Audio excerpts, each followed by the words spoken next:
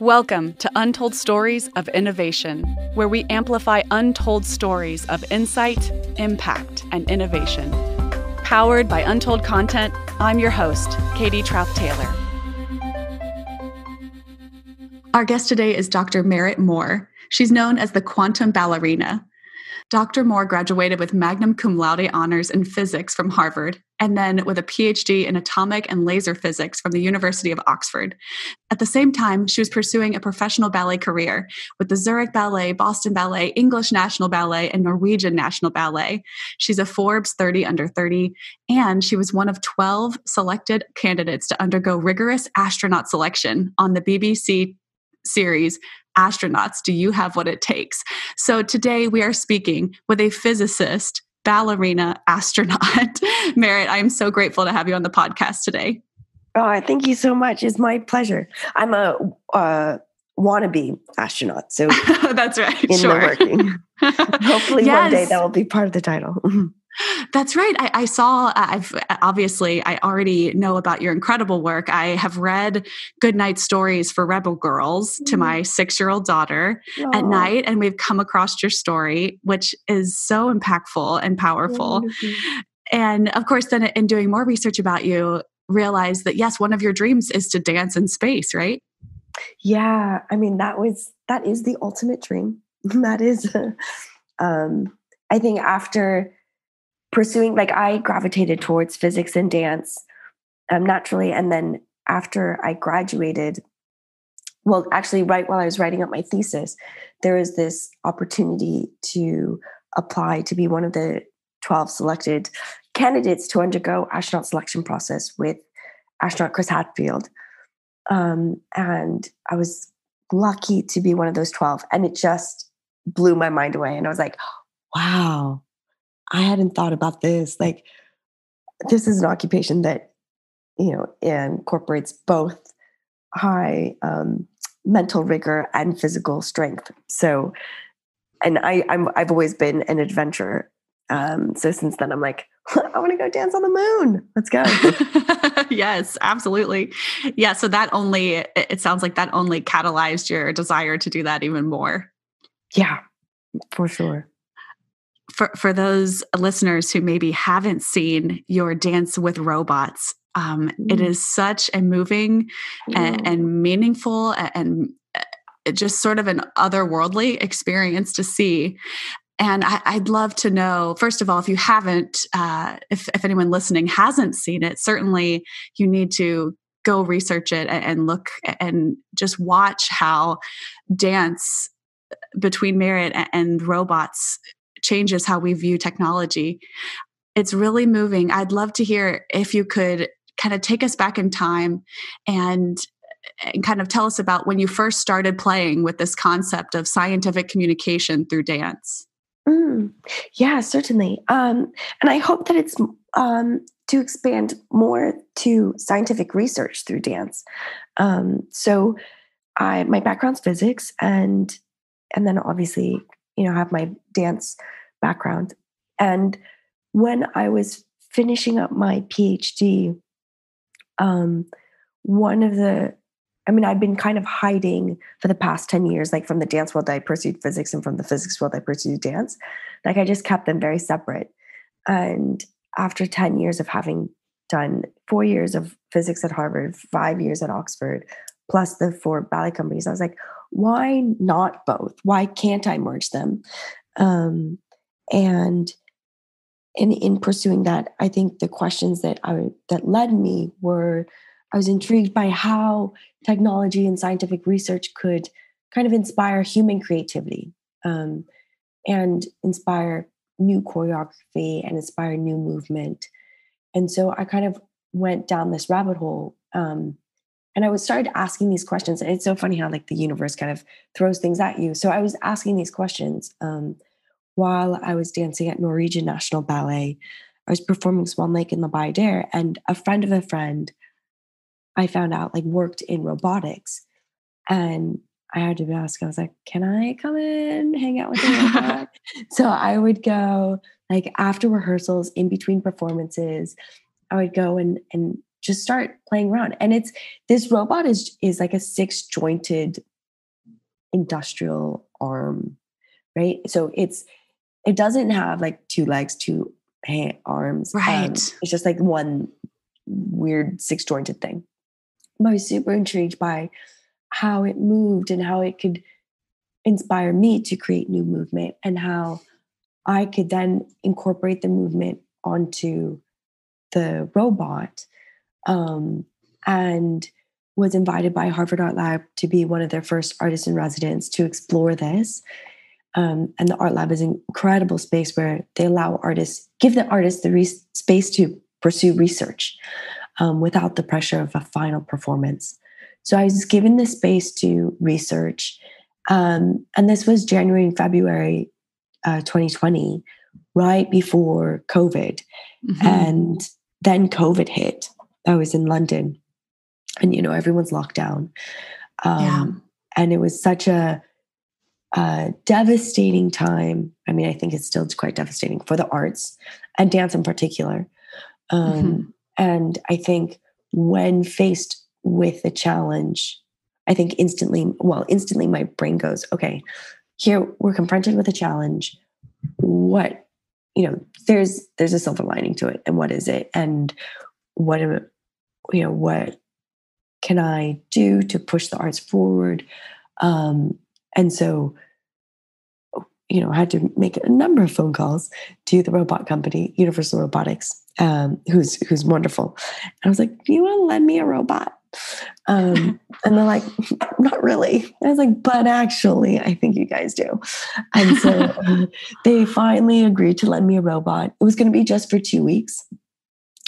And then it ended up being a month. And then it ended up being a couple months. And now it's a continuation and a really, really wonderful collaboration. And I've been having just such a great time pursuing that.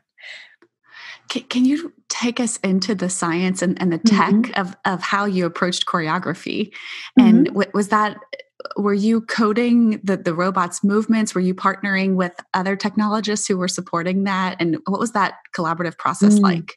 Yeah, so during lockdown, it was definitely a one-man show. Well, I would say a one-man plus robot show. So I would have to program the choreography with various, what they call them, waypoints. So you set the points that you want the robot to move, and then you have to set the speed, and you have to set like how you want it to curve. And then the hard part is like making it fit the music.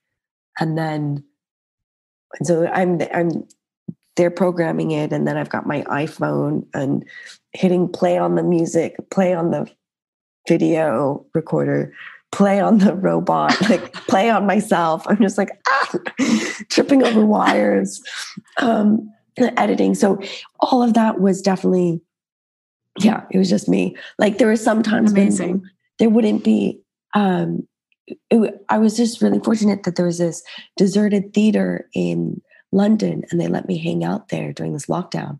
But like there were times when it was too dark, and so I'd be carrying this 20-foot ladder to like put the light bulb up on the thing. Like I literally thought I was crazy. I was like, like what we do for the arts, man. Do you think, how would that process have been different were we in non-COVID times? I don't know if I would have explored it the way that I did. And I think what COVID forced us to do is to re-question and reanalyze and redo everything. And so I would have been super busy with all the other gigs that I had lined up. And I don't think I would have had months to call up robot companies to beg them for robots, and nor the time and the space to spend, because it would take me hours. Like, so when I first got it, I would spend morning to midnight every day working on it, and it becomes easier as it goes on. But in the beginning, it was like, well, I don't know, like how on earth am I going to make this 6-jointed thing look like or like resemble the movements of a two-legged, two-armed human, right? Like it's just, so I found it super interesting. And like various questions that came to mind was, research shows that 90% of communication is nonverbal, predominantly body language. And so I was kind of like, does body language necessarily have to come in human form? Can it also come in this weird robotic form? And so it's just been a really interesting time, also in pushing the arts, pushing dance. And also it's a wonderful opportunity to work with the best minds in robotic research around the world. So one is like Jose Luis Garcia, who is at Harvard, was helping me like make it interactive when I was at the art lab. We've got like great collaborators in India. Just like now been working with another company, Robotique, who just sent me like the gripper, like a little hand thing and what they call like a force co-pilot, so it can remember movement better. So I'm loving this as a opportunity to investigate research more while enhancing the art form. And so, because I think often there's that belief that science and art should come together, but I think somewhat disappointing outcome is that it normally just tends to be art helping science communicate. It tends to be like science communication in an art form. But I think the standard of both tends to drop. So the standard of science tends to drop and the standard of art tends to drop when they're merged together. And I've been super passionate about pursuing these with excellence. Hence, I had pursued them separately. But now as I merge them together, I want to make sure that they're enhancing each other and improving each other. We're not dumbing both down in order to make them fit together. So it's like, how can my being like, I really want this robot to be moving around the floor. Who do I talk to? What roboticist do I talk to? How do we like collaborate? If it doesn't exist, how do we create it? And also on the arts side, like, with this new technology, can we create these emotions in this way? So I'm just really enjoying it feels natural in the way that these are coming together. Definitely. I think that story of collaboration it's really unreal. And that image of you, so certainly the collaborative part of it, but also just there's so much beauty in that image of you in the theater, working hour after hour alone with the technology, trying to uncover it, and for the research purposes that you had. I think a lot of quarantine times have called our creativity into question, and it's been a major challenge, I think, for almost everyone to dream up new worlds when we're so confined. And you did. It's such a beautiful example of that. I just wanted to reflect on that first. And then I want to dig more into this idea of art as a form of scientific communication versus both elevating the other. So many of the people who we work with at Untold are coders and technologists and inventors and innovators trying to build new technologies, and ideally building those technologies in a way that's deeply empathetic with the people who ultimately will benefit or use those technologies. But oftentimes they sort of fall into typical or standardized ways of communicating those innovations, focusing on the features or the very detailed, fact-filled science behind it. Really important. But something that we try to do at Untold is like research story frameworks, arcs, patterns, map them into innovation contexts in order to try to more deeply understand how can we push innovation storytelling beyond some of those sort of standard or default approaches. So anyway, I'd love to hear your perspective on that. And then I have a question, of course, about story in the choreography work that you do, but that's maybe a follow-on question. Okay. Yeah, well, case in point was working with Universal Robotics, and the various robot companies that I'm now working with. And I think initially there was a hesitation, understandably, there's like this random girl keep calling them up. But of like what they're like, people aren't going to be buying a robot to dance with, right? So I think in their heads, they're like, why? I don't know why this is going to be beneficial for the company to have these robot dances with what is this? But I think what they found is when I started publishing the videos was A, the excitement that came around it, B, the viral nature. So like certain videos would get like 14 million views in a couple of days. And, something that they would never get with showing the robot lifting a cup, right? Yep. And their mission in their motto is continually, it's human machine interaction, human machine collaboration. But I think there's a lot of fear towards machine and robots. But now I think when men and women see, me dancing right next to it, they're like, oh, actually, this girl's like dancing with this robot. Like, how scary can they be?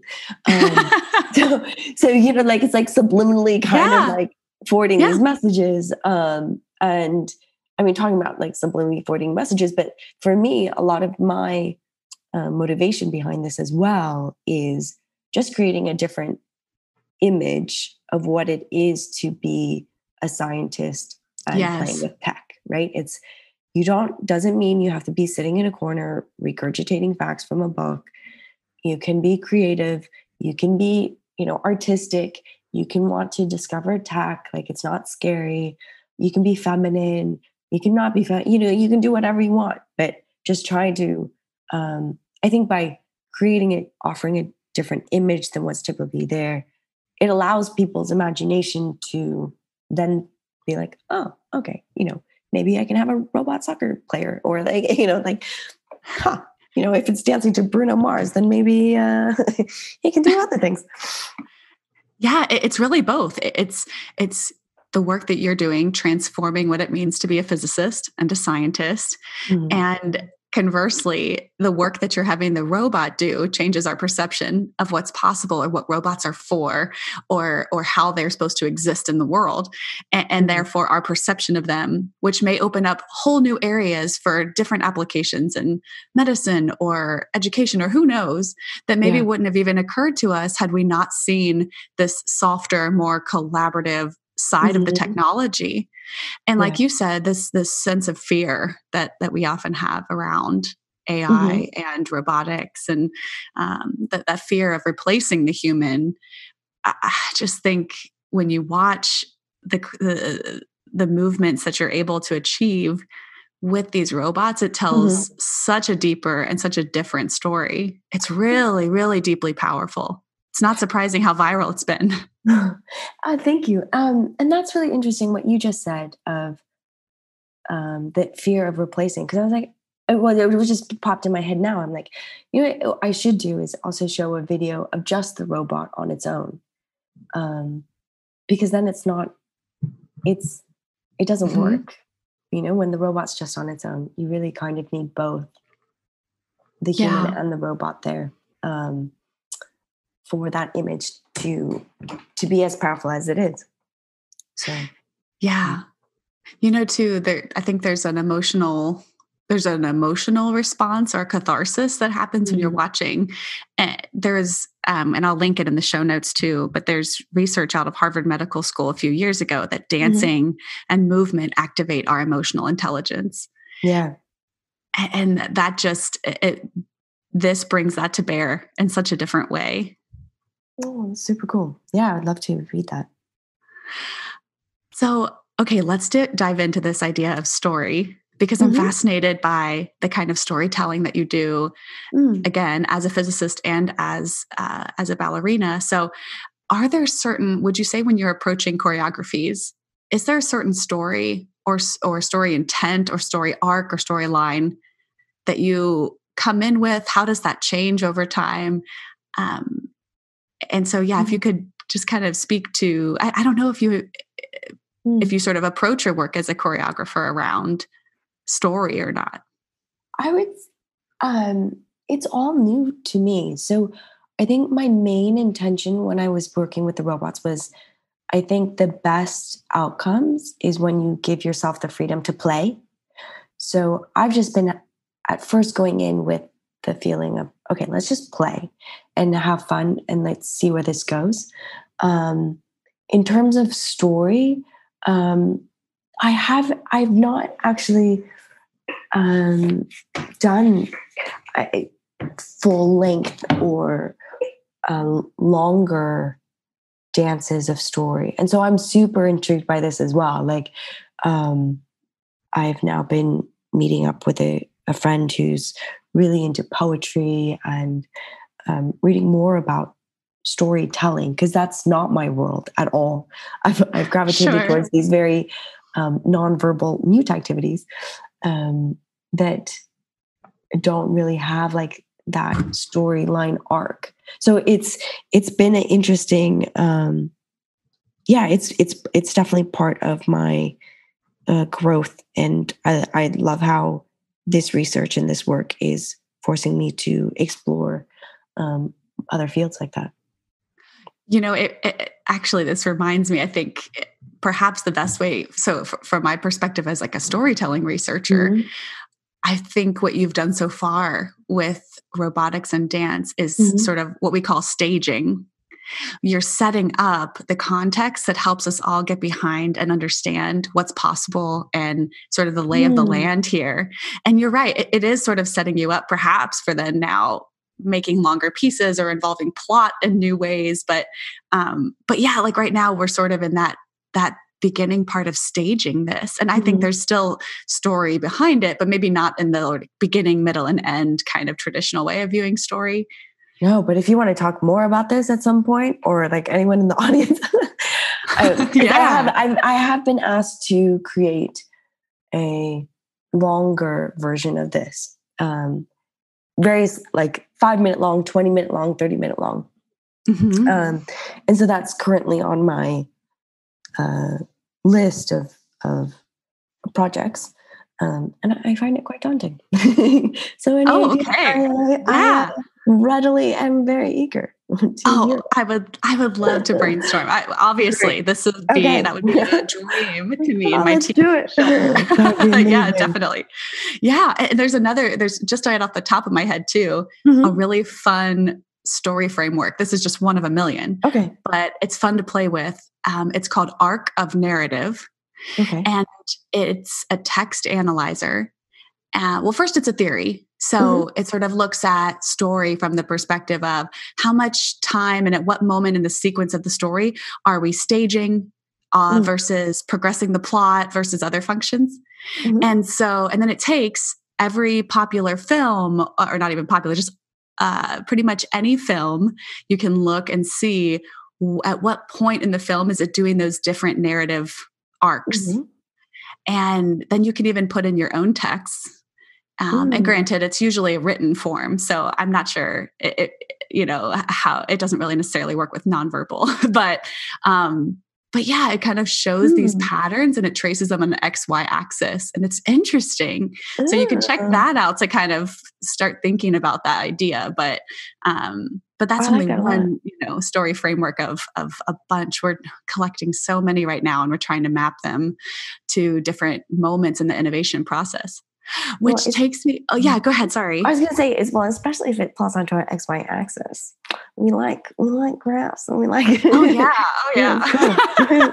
Yeah, exactly. Yeah. So, and that takes me back. Like, can we dig a little bit deeper into that moment where you're trying to work with robotics companies and maybe the ones who didn't immediately get it? Could you take us a little bit deeper into that moment? How did you have to change your pitch to help them see it? Or was it just one of those things where they had to see the video in order to see its impact on society when it clicked? Or was there another way that you were able to frame it to help them understand the potential value? Well, I think in the beginning, I was just incredibly stubborn. And I think I messaged everyone on LinkedIn, like, connected with the company. I was like, hey, hi, me again. Yeah.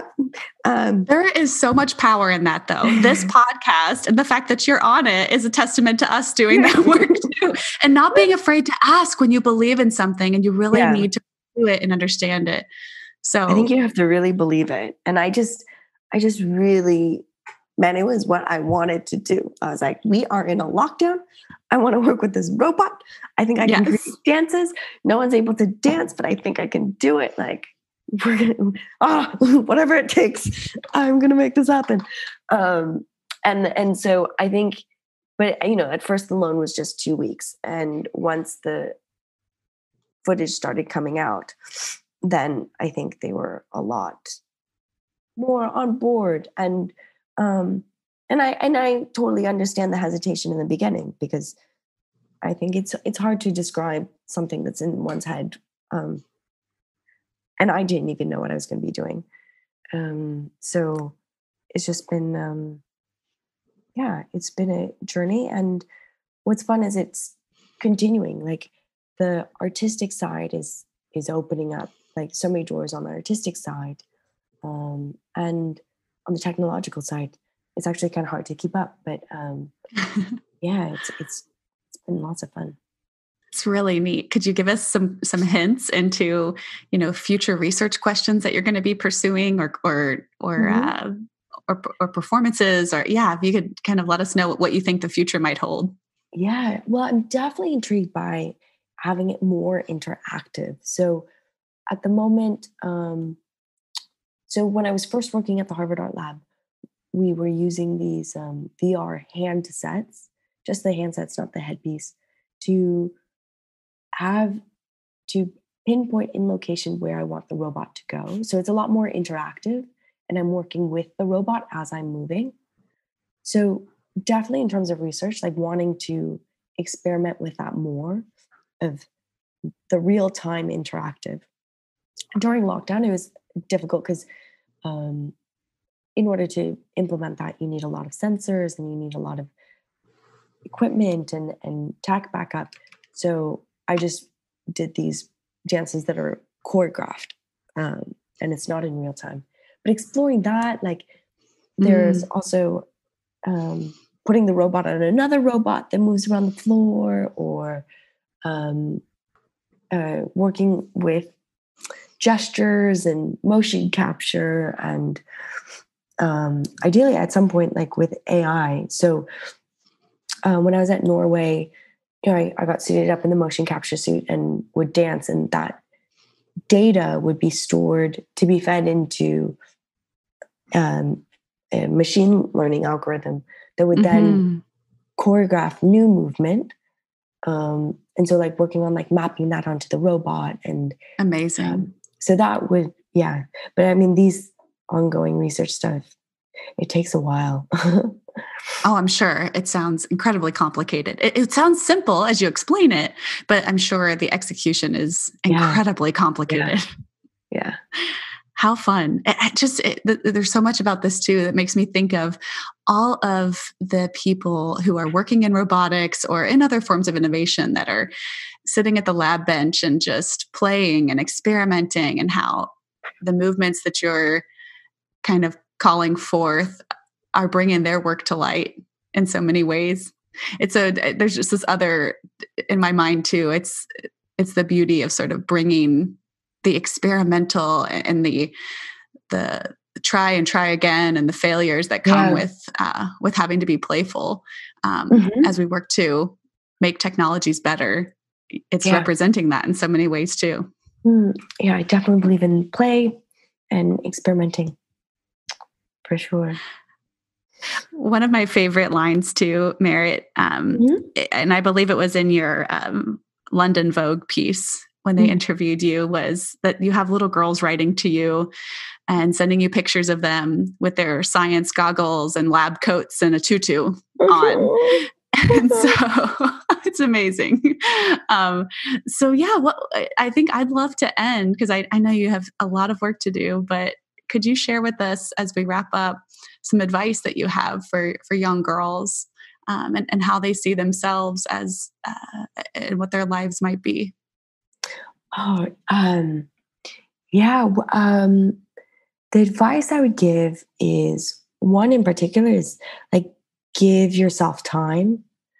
I think there's so much pressure right now for being immediately brilliant and, achieving incredible success in a day. Or if you're not brilliant right away, then maybe that's not for you and you should be doing something else. And I think for myself, like I'm one where I enter a room where you give me an activity and I'm definitely not brilliant the first time I try, nor the second, nor the third, nor the fourth, nor the fifth, right? Like I've got a very slow plateau in the beginning, and then somehow it all accumulates and then I get it and I understand. But that's after months, years of kind of just being happy, being in the room and plodding along and knowing that every hour of work that I put in will pay off in the end, and just not always as expected, but it will pay off. And it might be like a year from now, it might be 5 years from now. So yeah. I think the one of the big things is like, give yourself time, and also,